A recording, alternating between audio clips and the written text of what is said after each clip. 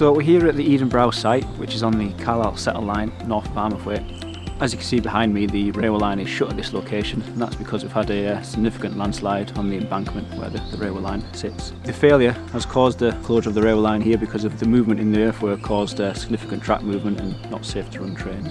The site itself actually failed during construction in the late 1800s, and we're seeing a similar issue arising now. So we're here to fix the situation and reopen the railway line. The site here is in a very rural location and quite hard to get to, so creating an initial site setup has been quite a challenge for us. We've created quite a large site setup ready for the main works, which involved putting significant haul roads into the site. One of the first activities we've had to undertake here is to really understand the ground and what's causing the failure. To do that, we've had to do significant GI works, which has involved drilling a number of 30-metre boreholes to try and build a profile of the ground, what's moving and what's causing the movement.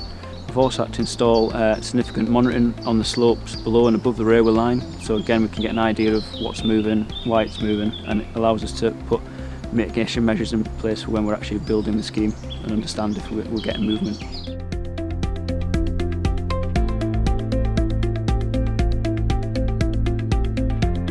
Part of the main enabling works we've had to undertake here on site is de-veg quite a lot of the forest area to date, in two main areas. Really the area behind us, which is the main embankment.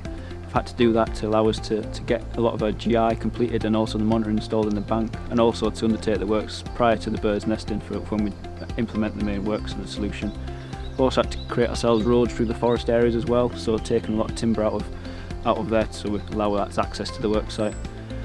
As well as that, there's public footpaths and access for fishermen down to the river at the toe of this embankment, so we've had to put in walkways and beef up the roads to allow the fishermen and public to get to the places they did previously before we came to site.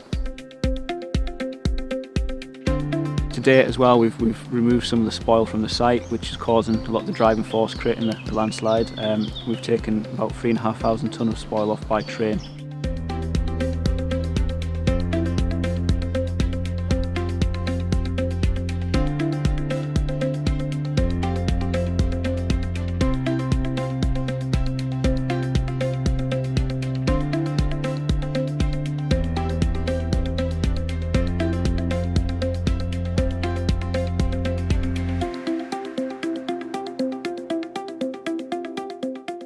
So to enable us to open the railway line again, we effectively need to bypass the existing embankment.